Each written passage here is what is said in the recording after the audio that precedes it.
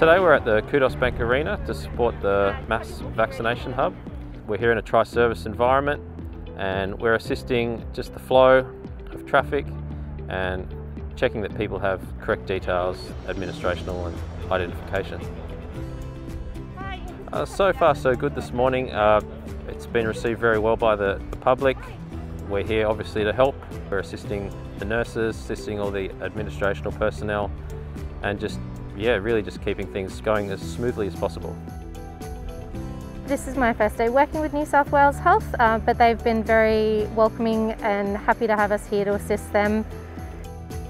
So myself and my colleagues from the School of Military Engineering at Holsworthy have completed our ROBC course.